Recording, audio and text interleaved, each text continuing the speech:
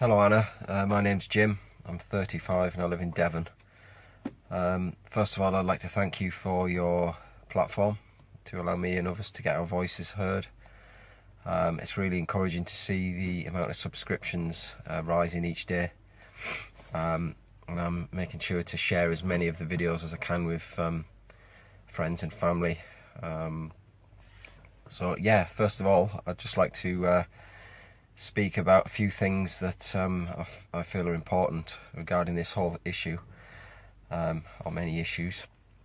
Yeah, the whole scamdemic, the whole manipulation of humanity is, to me, very clear to see, and it's been that way for a long time. But certainly since this corona, COVID-19 sort of situation, it's really ramped up, and you know, it's becoming so obvious now how the public are being manipulated and controlled, and they seem to be willingly going along with it at the moment. Although, you know, I know that there's many people waking up and many people that can see what's going on. But yeah, what I want to talk about is a lot of the videos I've watched, I really agree with them. People are really sort of on the same page here. I just want to talk about the government. What I've found so far in the majority of videos is that people talk about the government and what they're doing, and that's correct, you know. But what I want to urge people to look at is who is the government,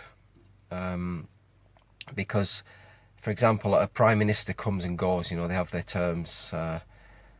They come and go every however long. The same with government ministers. Some very quickly, but those ministers are responsible for making big decisions, just like we've seen with the COVID scam.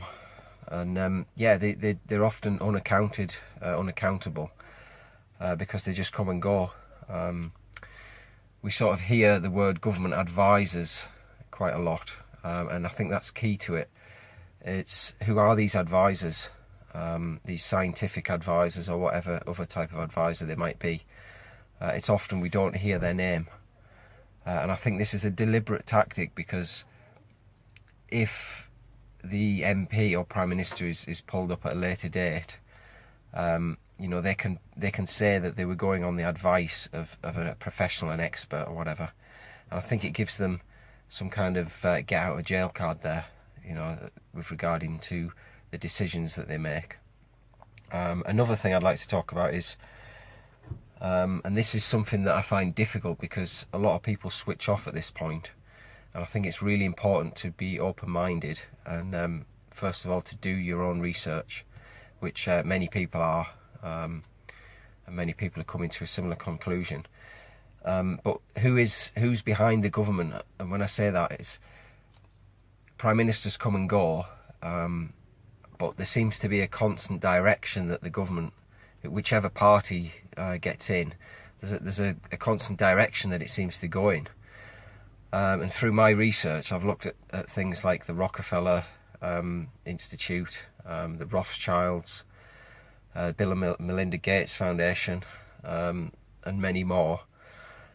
And what I've come to find is that these institutes, organisations, foundations are so hugely tied with government, with policy, with everything. You know, they seem to have their fingers in everything, and I don't think this is any coincidence. You know, I completely believe that through these organisations, a few elite, I don't like to call them elite, but a few people at the top, a small minority, are controlling populations and controlling the world through various governments.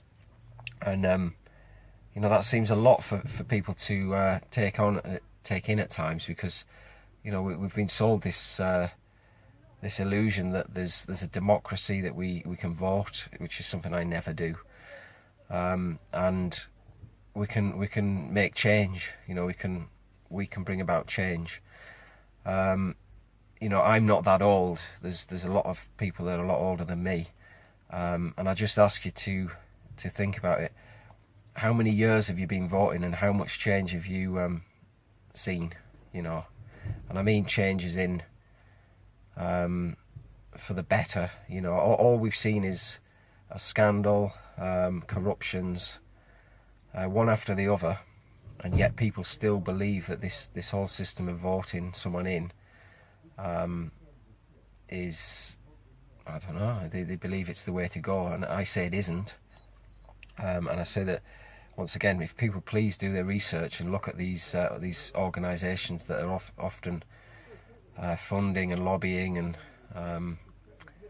putting their people into top positions in governments and NGOs, etc. If you do your research, you'll see that there's, like I say, there's a trail, you know, and it often goes back to a minority.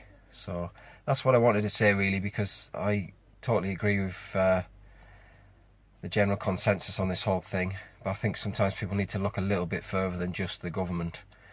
You know, we could sack Boris, we could sack Whitty, you know, everyone who's sort of in power at the moment. But if we don't look beyond that, there'll be another set of puppets that are brought in, and things will continue as planned. So yeah, thanks once again for the opportunity to have my say and to listen to many other people. It's really bringing me a lot of strength to hear what people have got to say. And one of the biggest driving forces for me is I'm an uncle, and I've got two nieces, two really young nieces. And when I look at them and I see how innocent they are, how wonderful, so full of life and innocence, you know, and I think it's up to me to hand over a better world to live in. You know, it's up to me to protect them. So that's what I plan on doing. Anyway, all right. Thank you very much.